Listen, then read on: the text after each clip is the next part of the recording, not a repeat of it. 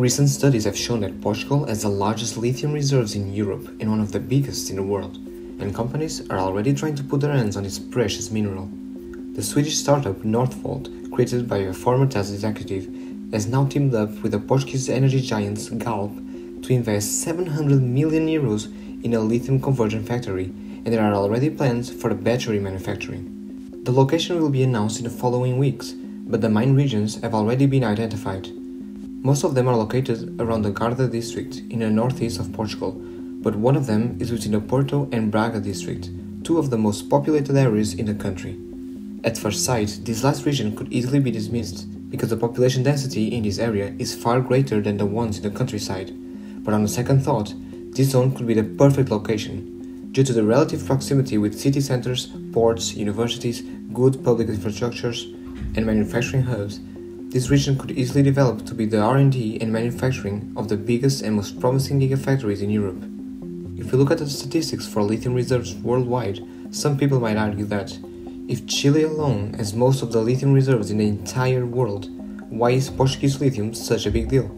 Well, the answer is in the graph. You see, all of these countries are either too far away from Europe to ever have a sustainable business, or their internal demand is also extremely high.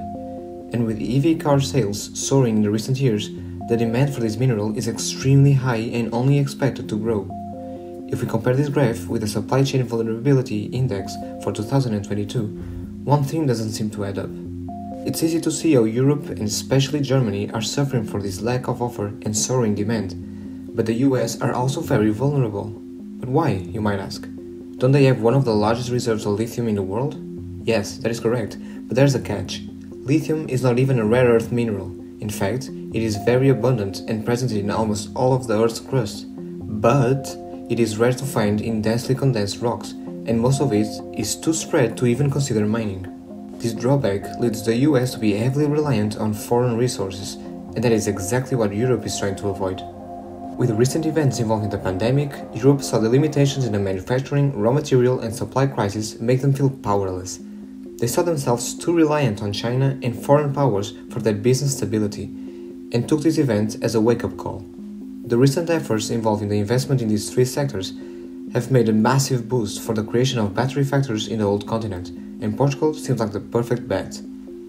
The EU is simply too reliant on Chile at the moment, with 79% of its lithium coming all the way from South America by dirty diesel cargo ships, which kind of defeats the whole purpose. Portugal possesses all the key ingredients for the manufacturing of a modern-day lithium-ion battery. It has lithium, cobalt, nickel, graphite and manganese. The International Energy Agency predicts the demand for these minerals to grow 30 times by 2050, with lithium expected to see the biggest growth, followed by nickel and graphite, so the potential for Portugal is humongous. It could become one of the major mining players in the world due to the large reserves of cobalt and nickel found on the ocean floors. And with a new plan to extend the continental shelf, we could see Portugal become the 16th largest country in the whole world. This could be revolutionary for the Portuguese economy, but more on that on a later video. And speaking of a later video, these cobalt and nickel reserves were found all over the seabed, but especially near the Ilhas Selvagens. That, accompanied by the fact that there is also the probability of hydrocarbon resources, often known as fossil fuels, natural gas, oil and coal, explains why the Spanish government also claims these waters. So expect this region of the Atlantic and the two Iberian brothers to be very active in the coming decades. But I digress. A country that is inside the EU like Portugal could offer stability, proximity and reliability like no other. By being in the European Union, this could mean greater flexibility when it comes to border issues, import tariffs and political disagreements. Plus, this could also signify a greater control in the sustainability of the project, human rights concerns and a fair wage problems. And lithium, along with these minerals, are not only used in cars, they are vital for aerospace, electronics and literally all the digital uses. These type of batteries are by far the most common and are present in every single device, from smartphones to watches and even toothbrushes. It is expected that Europe alone will need 904,000 tons of lithium by 2050, and these lands, having potentially hundreds of thousands of tons, can become the main supplier. The German multinational Bosch was another company quick to notice and capitalize on this so-called new white gold rush. But it wasn't the only one. As you can see from this picture, Portugal has already created a battery manufacturing conglomerate in 2021 to plan and prepare for the creation of an entire new sector on the nation's economy. Some of these logos you might already recognize, but one interesting case is the one of Savannah Resources, that before this was even new to the general public, is settled its business in the Serra do Barão, one of the richest lithium mines of the whole reserve, owning the rights to explore and extract. Then they made a partnership with, once more, Galp, the 7th biggest company in Portugal and one of the biggest oil and energy production companies in the world. This creation of the Pat Power conglomerate, which is seeing a lot of major companies being added every month, has the objective not only to create and develop the industry and qualify job generation, but also intends to make Portugal not dependent on foreign companies for the manufacturing of the batteries, and that way being able to compete in its ruthless market. This group of enterprises is made of companies that could help, benefit and accelerate this initiative of making Portugal Europe's battery. This initiative is partially funded by the European Union and has its main headquarters in the International Institute of Nanotechnology in Braga, in the north of Portugal. The group intends to be exploring most of the land by 2030 and have manufacturing, supply and R&D facilities up and running and major partnerships with the big shots like the VW Group, BMW Group, Daimler and the PSA. Not only that, but one of the founding companies, SEA, even have plans to build the first Portuguese electric car, and Famel, the first Portuguese electric motorcycle. Speaking of VW, they are one of the 3 automotive groups that already have manufacturing facilities in the country, the other ones being Toyota and the PSA.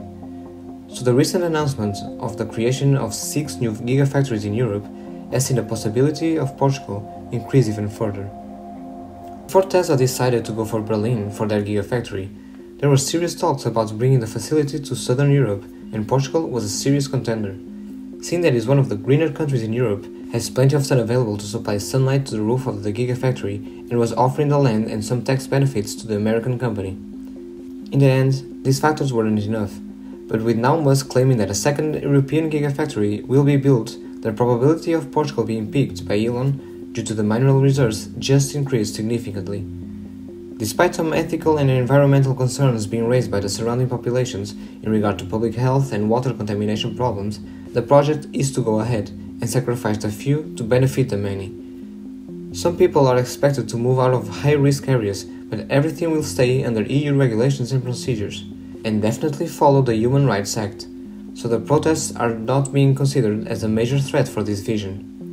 This investment in the countryside will help to decelerate the mass migration of people to the seaside and bring back qualified jobs to a region that has been relying on agriculture and apiculture more and more over the years. Local people will protest, I don't blame them, but the plan is going to happen. Portugal has white gold and Europe wants it. I hope you enjoyed the video. Please subscribe if you want to see more of this, or simply leave a thumbs up if you liked it, as it really helps me a lot. I will see you in the next one. Obrigado.